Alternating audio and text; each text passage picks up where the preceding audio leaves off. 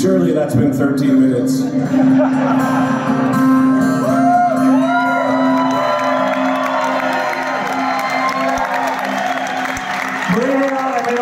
Doing this shit, except there's usually people who can play behind me to cover up for the fact that I shouldn't have been.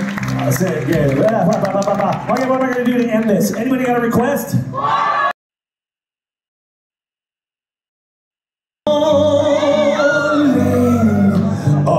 you feeling alright? You look rather pale, and all friends are.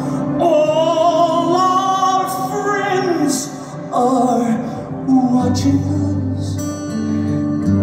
I wanna go home. Truly. This is how I bridge it. This is the end of the song, believe it or not. So why run away? Why?